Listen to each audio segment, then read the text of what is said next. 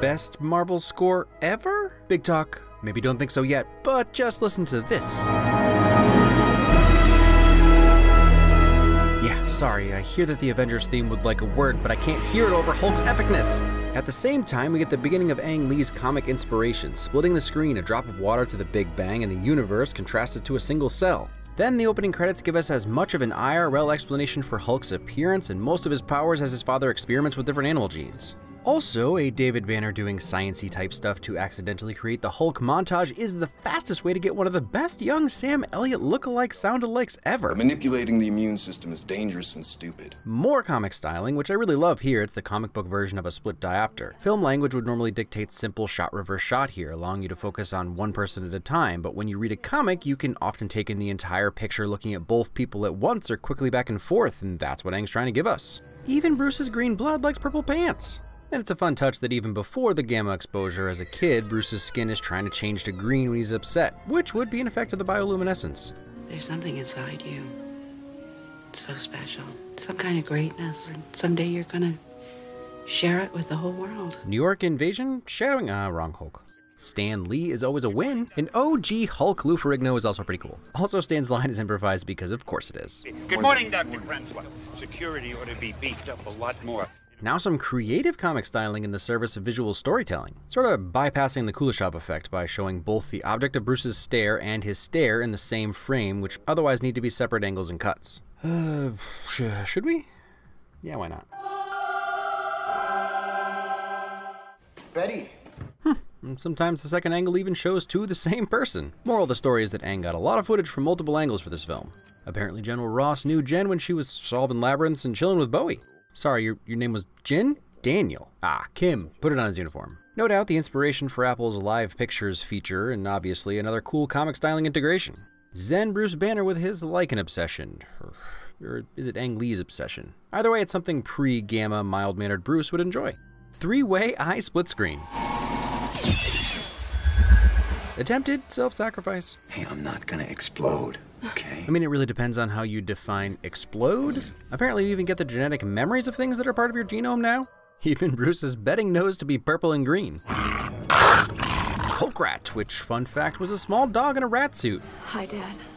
Hello, Betty. As far as fathers and daughters go, Sam Elliott and Jennifer Connelly knock it out of the park. I believe every moment of them on screen together.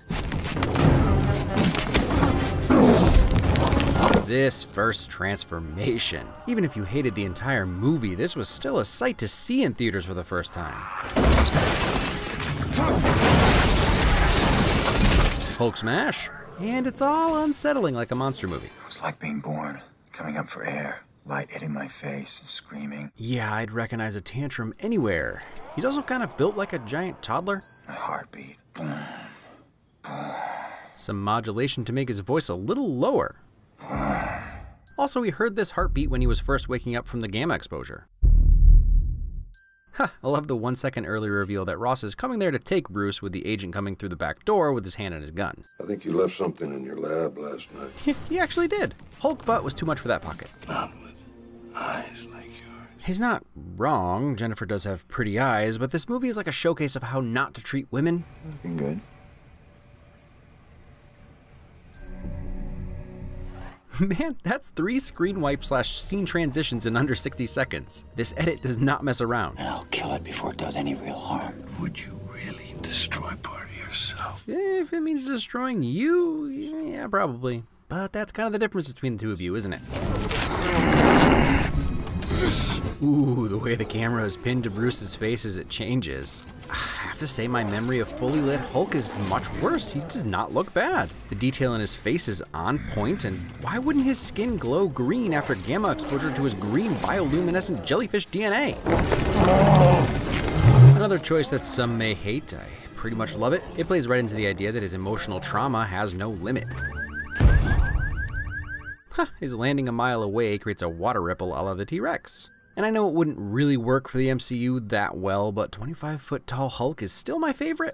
Talk about attention to detail. You know how when you're looking at someone, you bounce back and forth between their eyes? If you've never noticed you do that unconsciously, have fun next time you're trying to listen to someone talk and you can't decide which eye to look at, and then start wondering if they notice how intently you're focusing on that one eye, and then awkwardly you'll stare at the center of their nose so as not to draw attention to your darting eyes. But you know it's too late. You know they know, and now it's awkward, and you've missed whatever it is they're saying, and you can't possibly respond intelligently, and welcome to social anxiety. Anyway, Hulk's eyes are so far apart she has to move her head back and forth to look at him when he's this close.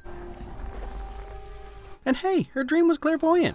Yeah, but can you make a poodle scary looking and then make it whine so we almost feel bad for it?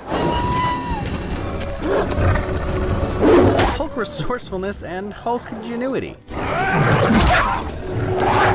Hulk slap. The dogfight, while not many people's favorite, also does a good job of keeping Hulk's good/bad allegiance murky and keeps Betty at least somewhat afraid of him. See what I mean about this being a bad day for Betty? But the battle between Banner and Hulk here is awesome. His speech simplifying as if he's slipping back under. But then Betty pulls him back out as she always does. She wanted me to change into that mindless Hulk. An unwieldy boat?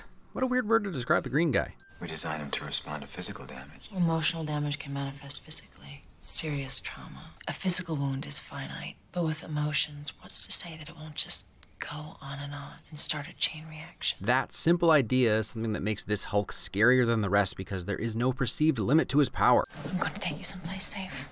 Another comic stylization with the black engulfing him until it's just Bruce's head visible. Now that's a sick screen wipe. An intensely and ridiculously long montage of flying Bruce to the underground base where he was born that lasts over 4 minutes and is indicative of why this movie is so long is the fastest way to see the sweet underground base that would make Umbrella jealous. Predestined to follow in his father's footsteps. I was gonna say damned. Of course you are. Yo, these two are the best. They sell the idea that they can disagree while agreeing. The father-daughter chemistry is phenomenal. This is still one of my favorite comic book movie moments. What seems like it might be gross at first turns strange, and then the slow change to metal, and then the squeaking metal against metal as he tries to pull his hand free. It would be the freakiest and coolest experience ever. You see, I can partake with the essences of all things. Honesty? You really believe that I am separate from you? I know he rarely does anyway, but Nick Nolte really doesn't even care. So really, Scott Pilgrim took a lot of inspiration from this movie, and that's a-okay. And I still take orders. There's that Thunderbolt we haven't been hearing about him, but we've been waiting for him. Sort of a throwaway moment that's actually important to this version of Bruce Banner and Hulk. You see, every single one of Bruce's transformations into the Hulk hasn't been because of physical pain. You might try to make the argument that Talbot's first attack sets him off, but Bruce turns because Talbot isn't letting him go rescue Betty, which isn't physical pain. Even now, Bruce allows himself to be knocked out, and it's not until trauma from his past is stirred up that he turns. I tried to improve on the limits in myself. Myself, not him. The joke is that Nick Nolte is just playing himself here, but man does he nail this part. She and the knife merged. Get it? Because he's the merging guy now? Got that whole absorbing man thing going on? I could tell from the moment she conceived that it wasn't a son I had given her. I like that we get the narration of David telling Betty, lining up with Bruce's memory, jumpstarting his rage. The movie alluded to them being more connected than we're shown. But he's working in the same exact goddamn field his father did. So was the idea that the pressurized tank would keep his matter from expanding? Not a terrible idea. Either way, it's not like they'd have any specialized setup to contain him. Hulk sneeze. Okay, this seems pretty specialized, but anyone can buy a bunch of those window ceiling insulation cans and make it into guns. I really just wanted to win it because it's a cool idea that mostly works. Now there's a tasteful death. They like that exit so much they even smashed through the screen. Maybe the most controversial part of this film? Still, these jumps are part of the comic and pretty dope. And I've personally always thought the way he bounced off the ground worked as well. I just see it as shock absorption so he doesn't go 30 feet into the dirt. Ooh, that delayed explosion. The scale of everything happening is deafening. Yep. Also, yup, and don't get worked up, they're fine. I always thought that the Hulk yell was especially blood-curdling, but it wasn't until this time that I realized it's because not every part of Hulk is impervious to damage. Another guy who thinks he's Captain America. Oh, the way he moves the shield in place at the last second. This little bit of personality with Hulk hitting the cannon into his palm. It's now that I think the fun fact that Ang Lee did the motion capture for Hulk is appropriate to bring up. Does this count as flying? Can Hulk fly? I don't even care, man. This is where the film just takes it to a new level. We're still getting Lee's artistic interpretation of Hulk, peaceful Hulk floating through the air, fully embracing this side of himself. But we're about to get some of the best Hulk action put on screen. Ha! He jumps from panel to panel. This could be a hint that Bruce's consciousness is still in there, or this version of Hulk still retains a lot of Bruce. The boy likes watching Lycan grow and contemplating life. It would make sense given how powerful Betty's presence is on him. He was shrouded in darkness in his first few scenes, but they put him on full display in all his glory here. He runs, he jumps, he smashes, he's indestructible, and it's freaking awesome. Swatting missiles away in his loop-de-loop run. T-Bolt, your parking lot is ready. Ah, nicknames for old Thundy. Love the escalation we've been through. You got soldiers with foam, tanks with some big shells, aerial attacks from somewhere, choppers with missiles and guns, and now we're onto fighter jets. Hey, saving the Golden Gate Bridge. Also a pilot. Looks like he hasn't solved that icing problem. Just the way he starts falling in the reflection of the pilot's face shield. Getting to see them in frame together. One finger equals one hand. Puny human. I guess he finally showed the world how special he is. Some kind of greatness, I'm sure. Someday you're gonna share it with the whole world. I love how he's almost shrinking to meet her eye line as she descends the stairs. It's like all his cells were filled up with water and they're letting it go now. Meaning the Hulk is basically just bloat, like if you eat too much fried food. You weren't that hard to find.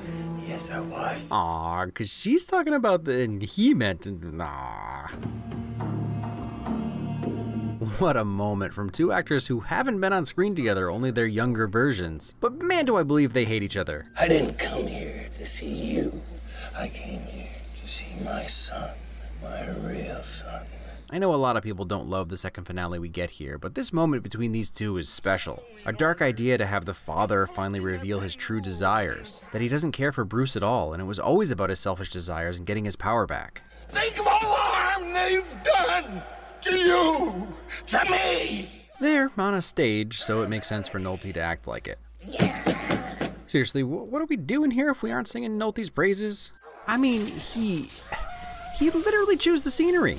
And can we talk about character design? Can we talk about how this quick look at flaming electric David Banner pseudo-absorbing man is as good or better than just about anything else in this film? And then the coolest fight in the clouds ever. This is genuinely one of the reasons I love this film. Each freeze frame more conceptual than literal as Bruce battles his past traumas scored with a piece of music that sticks with me. Take it! Take it off! And this is the culmination of that emotional trauma we were talking about before. Bruce finally lets go, lets his rage for his father out, everything he's repressed. Parental abuse and trauma is symbolized here fantastically. Once Bruce unleashes it, it's beyond what David can handle because, as abusers do, he has no clue what he really did to his son. Take it back! It's not stopping! Even Betty confirmed it. But with emotions, what's to say that it won't just go on and on?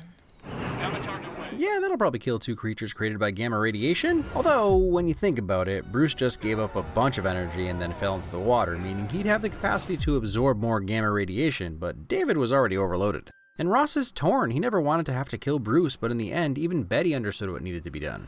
Just want everyone to know it's still a comic book out here in Sam Elliott's Depression Isolation Desert. Does anyone do pained, holding back tears face like Jennifer Connelly? I submit that they do not. Jennifer Connelly is always a win. The iconic line in Spanish, complete with some green eyes. Oh, Slash and Scott Weiland wrote a song for this movie. Is that a thing people knew? I did not know that. I guess Chad Kroeger gave us one in Spider-Man and then Dashboard in the sequel. It all adds up.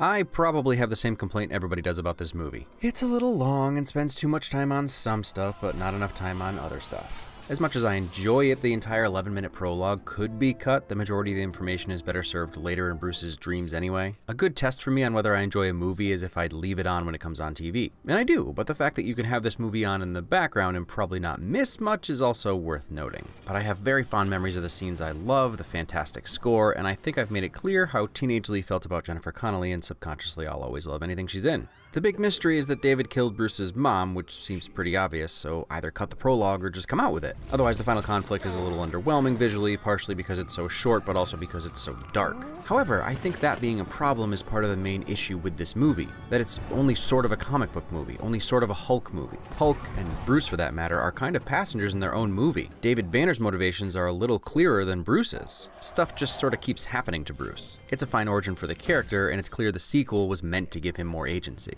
Although I will say that they do unconventionally explore Bruce's trauma. Like I alluded to, the Hulk is the manifestation of all his pent-up rage. He's like that. He's just so bottled up. It's a smart way to sell the Hulk's unlimited power. Every time Bruce turns into the Hulk, it's due to those repressed memories and trauma, the hatred he had for his father that just became part of him whether he remembered it or not. And when you look at the entire movie as one big metaphor for carrying around the weight of past emotional trauma, it all hits a little differently. I think Hulk has some problems that time wouldn't fix, but as a subversion to the current state of comic book movies, I think it would have been received better. In 2003, the superhero genre was still finding its footing with X-Men and Spider-Man. This film breaks the mold and would be a refreshing look at comic books from a different perspective. I'm not calling it Logan, I'm saying I like what Ang Lee chose to do with the character drama, artistic visuals, and brooding score. And even if Ang Lee didn't trim the fat everywhere he could have, the dialogue is compelling. The relationships between Bruce, David, Betty, and Ross are all fantastic, in no small part due to those 4 actors. Ang Lee kept the demeanor on set very somber even when Jennifer had to act opposite a cardboard cutout. People weren't allowed to laugh. That comes through for sure, and it adds to the tone. Many people would argue it's not the right tonal choice for the green guy, but it works in this film. But that's balanced out with some top-notch action scenes involving Hulk. I know we all joke about how bad the CGI is, and don't get me wrong, it has its moments. But by and large, it's not the dumpster fire meme we've manufactured. I think the main problem is the hue of his skin, creating a severe uncanny valley, and it also makes lighting fail for our eyes because no mammal has skin that color. If you drop the saturation, I think it's a little more realistic, but I don't think you need these levels of detail to sell Hulk. I'll always have fond memories for the Gamma Glow Hulk. As I said, I'll always watch it if it comes on TV, and I still stand by enjoying it more than The Incredible Hulk from 2008. Unfortunately, I don't think we'll be getting another sequel with Banner. Also, William Hurt is terrific, but come on, Sam Elliott is Thunderbolt Ross? Maybe he's too rough for the MCU, I don't know.